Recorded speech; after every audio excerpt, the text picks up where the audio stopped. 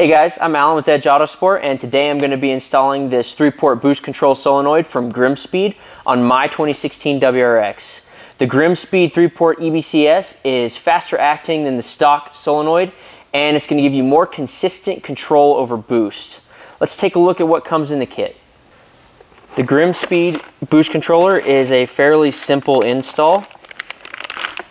It comes pre-mounted on this CNC billet aluminum adapter for the stock inlet pipe. It also has a plug-and-play harness, so all you have to do is remove the stock boost controller off the inlet pipe and install this and plug it in. It also comes with all the necessary tubing that you're going to need for the install, as well as some zip ties and a couple of screws to mount this to the inlet pipe. So the first thing you need to know about this install is that it's all done from the bottom. You got to get the skid plate and the under tray off, and then you have access to the inlet pipe where the boost controller is mounted. There are 13 plastic clips and 6 12mm bolts standing in your way, so let's get those off.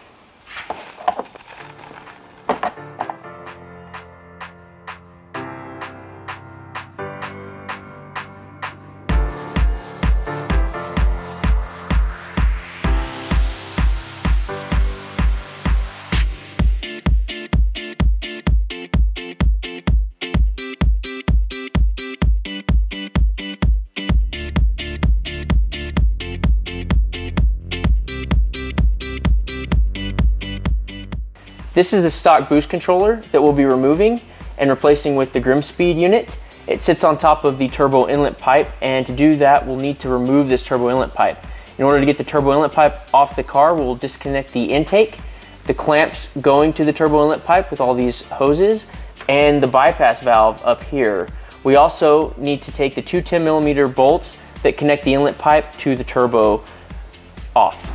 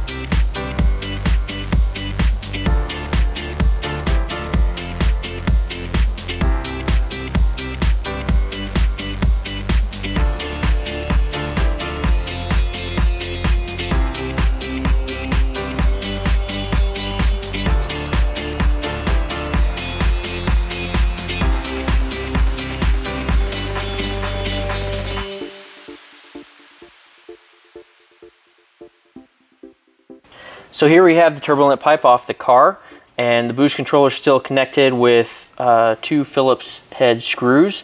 So we're going to remove those, and then we can put the Grimmspeed boost controller on the inlet pipe.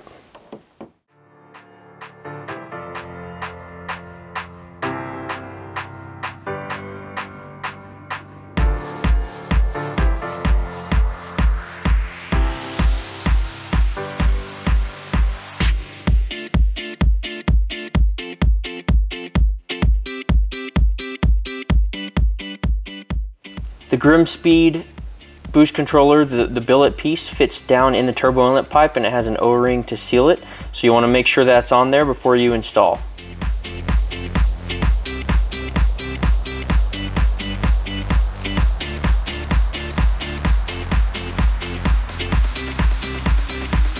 It might help if you put a little oil on the O-ring in order to help it slip in there better.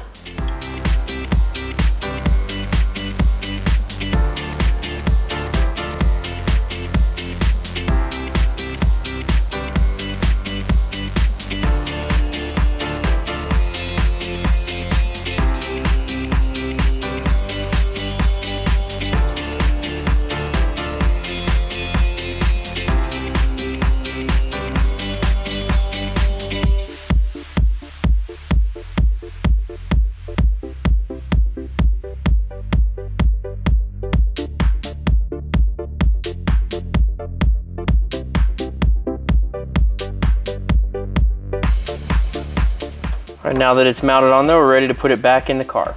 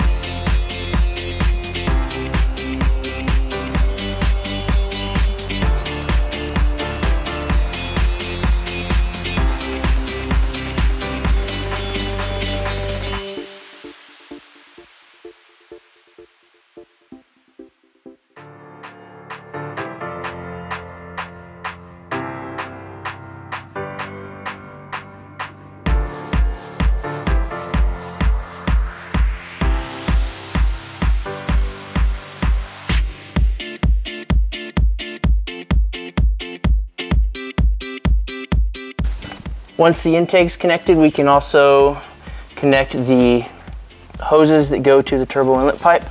Make sure you reconnect the clamps as well. And don't forget the hose that goes to the bypass valve.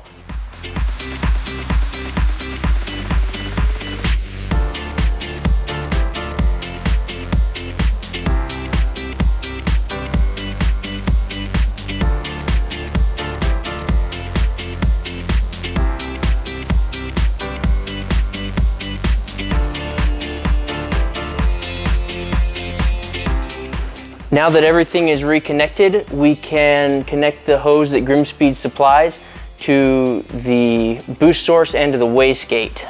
We'll start with the boost source, which is right here. This is what supplies boost to the boost controller, and that's going to connect to port 3 on the boost controller.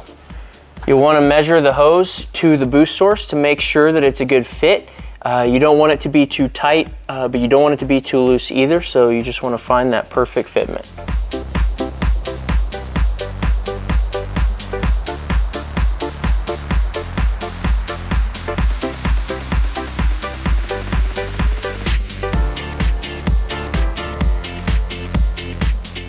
Next, we'll want to do port 2 to the wastegate.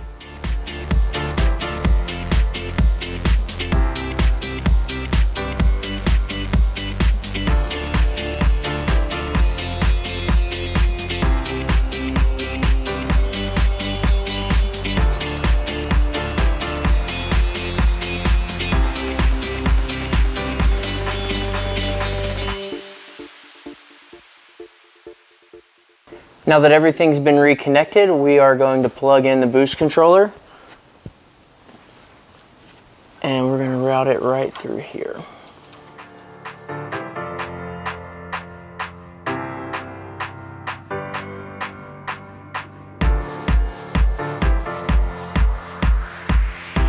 Lastly, you want to make sure and zip tie everything so that nothing comes loose or leaks.